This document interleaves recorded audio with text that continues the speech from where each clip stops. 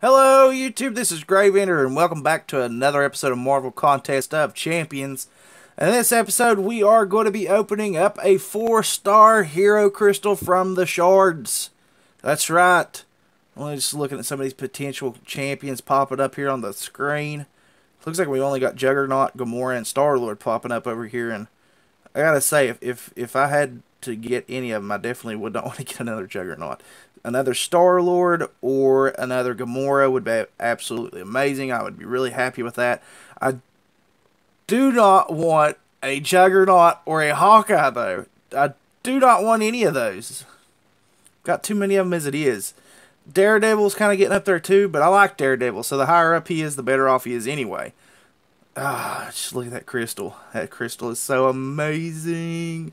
And we know it's got a 4-star in it. The whole reel as it's going by, it'll be nothing but 4 stars. So it's going to be absolutely awesome.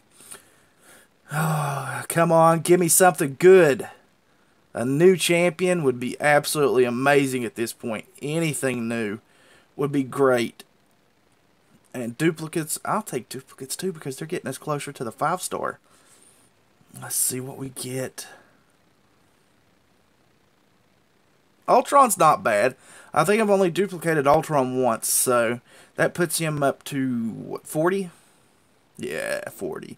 So that makes him a little bit stronger. And that's not bad. And you know what? And plus, you get the 275 5-star hero crystal shards. Yeah, that's a good thing, too. That puts us up to, what? 8,250. You know what, guys? I don't. God, if we get, we gotta get more 4 stars though. We gotta get more 4 stars or placements in Alliance Quest events to get those shard crystals, because it's like we can taste it now. It's so close. It's right there within our grasp. It's so close, guys. It's so close. We're gonna get it. We're gonna get it. We're gonna have a 5-star. One person in my alliance already has a 5-star, so I'm really like super jealous of that. That gave Ultron a pretty good bump, actually. Ultron got knocked up quite a few spots.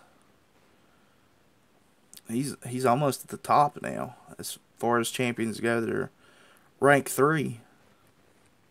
Let's go in and check out what that did to his signature ability. Absorption. Energy attacks only serve Ultron, who converts 56.9% of the damage into both power and health. That is absolutely awesome. That's almost 60%. So yeah, I'm really happy with that. Very, very happy. Ultron's a really good champion. Just not my favorite tech. He's like second on the list of my favorite techs. But alright, guys, that's going to be it for this episode. Remember to follow me on Facebook and Twitter. Links will be in the description below. And as always, remember to like, share, comment, subscribe. And we'll catch you guys in the next episode. Later.